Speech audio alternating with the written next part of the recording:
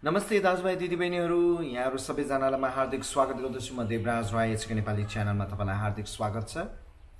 संसारभर रहनुहुने नेपाली दाजुभाइ दिदीबहिनीहरू र विशेष गरी हङकङमा रहने नेपाली दाजुभाइ दिदीबहिनीहरू, हाम्रो गोर्खा सैनिकहरू जसले संसारका विभिन्न ठाउँहरूमा विभिन्न कारणले गएर युद्ध गर्नु पर्यो, विशेष गरी बेलायती सैनिकमा भारतीय सैनिक भनौँ 1947 भन्दा अगाडिको कन्टेक्स्टमा उनीहरू एउटै थिए। एउटै लगभग 200 वर्षको हाम्रो 205 वर्षको हाम्रो इतिहास छ। यो इतिहासलाई कनेक्ट गर्ने क्रममा उहाँहरू संसारका विभिन्न ठाउँहरूमा युद्ध गर्नुभयो, महासमरहरूमा युद्ध गर्नुभयो र ती महायुद्धहरूका हामीलाई असरहरू, महायुद्धको असरहरू के हो भने हाम्रा हजार गोर्खाली सैनिकहरू, इनोसेन्ट सैनिकहरू उहाँहरूले मृत्युवरण गर्नु पर्यो र उहाँहरूको सम्मानमा नेपालमा कुनै पनि त्यस्तो स्मरण दिवसहरू पनि केही पनि छैन। हामीले इतिहासमा पनि हामीले पढेनौँ र कति मरे, कहाँ मरे, किन मरे भन्ने कुराहरू पनि हामीले पढ्न पाएनौँ।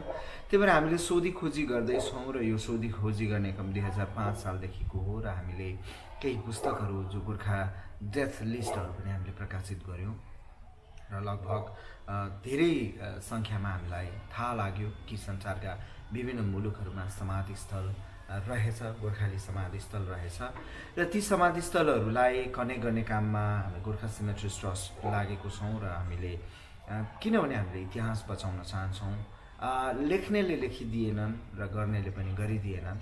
हाम्रा मानिसहरू इनोसेन्ट थिए र ती संसारका विभिन्न मुलुकहरूमा गएर अहिले पनि हेड स्टोनको रूपमा जीवित छन्। ती ठाउँहरूमा तिनीहरूलाई सम्झना लायक कुनै कार्यक्रमहरू छैनन्।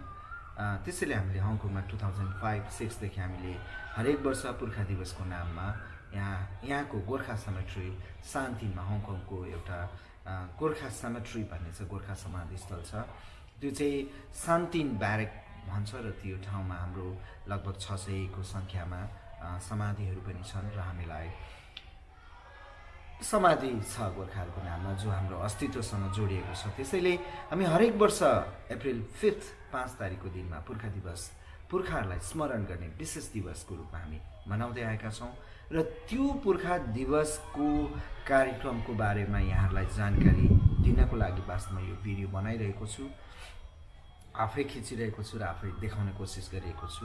लगभग 21,000 मित्रहरू यो च्यानलमा जोडिनु भएको छ, युट्युबमा 71,000 भन्दा बढी फेसबुकमा जोडिनु भएको छ र अवश्य पनि मेरो फेसबुकमा धेरै साथीहरू हुनुहुन्छ। यहाँहरू सबै चाहिँ यदि तपाईँ हङकङमा हुनुहुन्छ भने चाहिँ आउनुहोस्। 5 तारिक पब्लिक होलिडे पनि हो र 5 तारिक आउनुपर्छ र आफ्नो छोराछोरीलाई लिएर आउनु पनि पर्छ। नेपालमा भने चाहिँ नेपालमा पनि हामी गोर्खा सेमेट्रिज ट्रस्ट नेपालले पनि अहिले कार्यक्रम आयोजना गर्न लागिरहेको छ र बृहत भव्य रूपमा हामी आयोजना गर्दैछौँ। त्यसको पनि हामी सार्वजनिक गरौँला सबै डिटेल्सहरू। मित्रहरू, यहाँहरू सबैजनालाई धेरै धेरै धन्यवाद छ कि यहाँहरूले एटेन्सन दिनुभएको छ र जो हङकङमा हुनुहुन्छ यहाँहरूले आफ्ना छोराछोरीहरू विशेष गरी विभिन्न स्कुलहरूमा, चिना स्कुलहरूमा पढ्दैछन् र उनीहरूको अस्तित्वको बारेमा उनीहरूलाई केही पनि थाहा छैन भनेदेखि तपाईँले बोलाउनुपर्छ र तपाईँले ल्याउनुपर्छ, यस्तो ठाउँहरूमा भिजिट गराउनुपर्छ। हाम्रो नेपालीहरू चाहिँ हङकङमा खाना नपाएर आएका होइनन् र हाम्रो आफ्नो इतिहास छ भन्ने कुरा बताउनको लागि पनि तपाईँले लिएर आउनुभयो भने एकदमै राम्रो कुरा हो र उनीहरूले इतिहासमा एउटा महसुस गर्न पाउनेछन्, माटो छुन पाउनेछन्। त्यो त हेड स्टोन मात्रै हो, त्यो चिहानगारी पनि नभनौँ।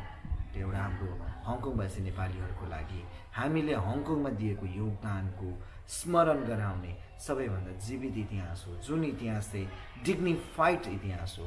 त्यसैले यसको संरक्षणको काममा हामी धेरै वर्षदेखि लागेका छौँ र एउटा अभियानकर्ताको रूपमा हङकङवासी नेपाली दाजुभाइ दिदीबहिनीहरू र हङकङका विभिन्न सङ्घ संस्था र विभिन्न क्षेत्रमा संलग्न दाजुभाइ दिदीबहिनीहरू, विभिन्न विद्यालयमा कार्यरत शिक्षक साथीहरू र ती विद्यालयहरूमा अध्ययन गर्ने नेपाली र अन्य मुलुकका विद्यार्थीहरू, यहाँ सबैजनालाई हामी हार्दिक स्वागत गर्दछौँ। We would like to invite you र यो कुनै निम्तो दिएर जाने ठाउँ होइन कि यो हामी सबैजना भेला हुने ठाउँ हो कि यसमा कुनै प्रचार प्रसार गरेर गरिने प्रोग्राम होइन। यो त आफ्नो हृदयदेखि आउने कुरा हो र यो कार्यक्रममा विभिन्न हङकङका युनिभर्सिटीबाट प्रोफेसरहरू, जर्नलिस्टहरू र विभिन्न व्यक्तिहरूको आगमन हुन्छ।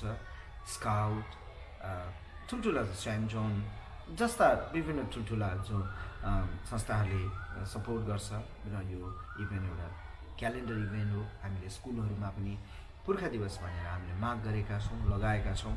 हामीले इतिहास लेखिदिएन भनेर गुनासो होइन, हामीले इतिहासलाई कसरी हामीले बताउँदैछौँ, कसरी हामीले न्यारेट गर्दैछौँ भन्ने ठुलो कुरा हो। गोर्खालीहरूको इस्यु ठुलो इस्युजहरू आइरहेको छ नेपालतिर, सुनिन्छ। पेन्सनको मात्रै कुरा छ, हामी खाइपाइ आएको कुरा होइन, हामीले निर्माण गरेको, हामीले लिगेसीको हामी कुरा गर्दैछौँ। त्यसैले मित्रहरू, हङकङवासी नेपाली दाजुभाइ दिदीबहिनीहरू, यो एउटा इभेन्ट रिस राग द्वेष केही पनि नराखिकन आउनुहोस्। हामीले बसको व्यवस्था गर्दैछौँ युनङबाट, जोर्डनबाट, र हामीले पोस्टर पनि हामी तपाईँलाई पोस्टरमा देखाउने प्रयास गर्नेछु र यो भिडियोसँगै सम्भव भयो भने पोस्टर राख्नेछु र मलाई सुनिदिनु भयो होला भन्ने म आशा गर्दछु र म अब चाहिँ बिदा माग्दछु। थ्याङ्क यू सो मच यहाँहरू सबैजनालाई। हाम्रो च्यानललाई सब्सक्राइब गर्न नभुल्नु होला। Thank you.